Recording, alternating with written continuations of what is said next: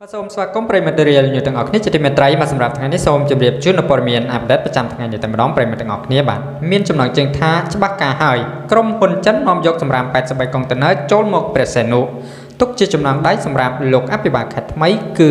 លោកគូចចម្រើនតោះយើងទៅតាមដានខ្លឹមសារនៃអត្ថបទជាមួយខ្ញុំបាទទាំងអស់គ្នាខេត្តព្រះសីហនុកាលពីពេលថ្មីនេះមានការភ្ញាក់ផ្អើលមួយដោយសារបានរកឃើញហើយកុងតឺន័រ83ទូនៅផែព្រះសីហនុគឺក្រុមហ៊ុនចិនជាអ្នកនាំចូលមកកម្ពុជាដែលមានទម្ងន់ប្រមាណ 1600 តោនបើយោងទៅតាមប្រភពពីអគ្គនាយកដ្ឋានកយនិងរដ្ឋកោកម្ពុជាលោកគុណញឹម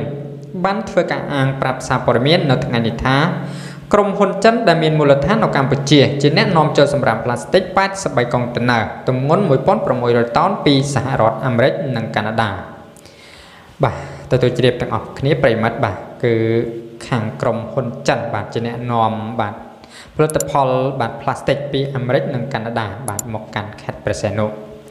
បាទគូបញ្ជាក់ផងដែរថានេតភត្រាបាទរដ្ឋលេខាធិការនិងជាអ្នកនាំពាក្យក្រសួងបរិស្ថានបានប្រាប់ឲ្យដឹងថាការលួច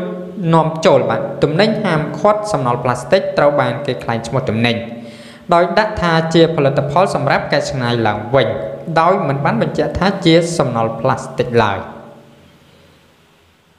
សម្រាប់ព័ត៌មាននេះគឺបាទសូមបញ្ចប់ត្រឹមតែប៉ុណ្ណេះបាទអរគុណសម្រាប់ការចំណាយពេលវេលាតាមដានទស្សនាផងដែរ